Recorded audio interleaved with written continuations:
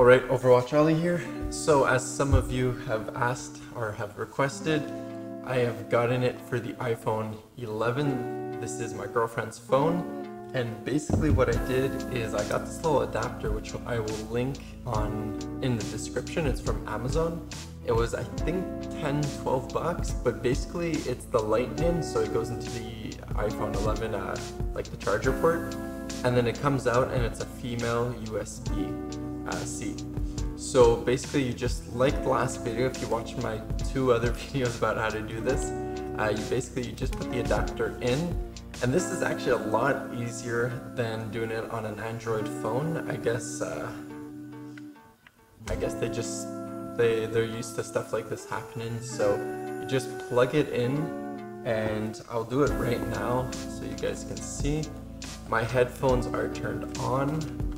I'll put them around me like this, and I will just put a YouTube video, which just so happens to be the last video I did on this video, which was a remake of an old video. So this is like some Inception video shit going on. So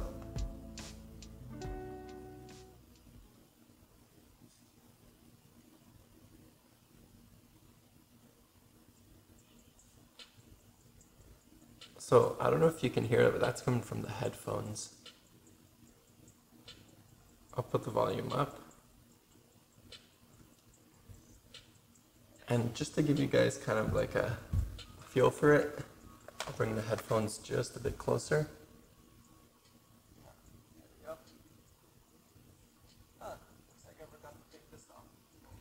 All right.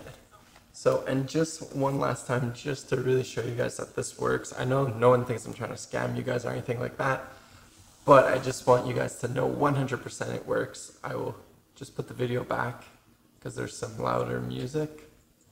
And look what happens when I unplug this. So it paused the video, and now if I press play, a very big difference.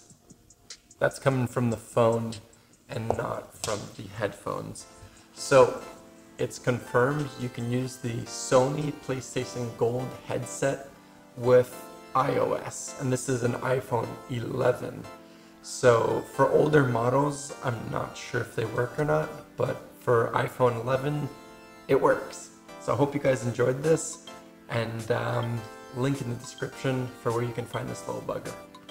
Alright, Overwatch Oli out.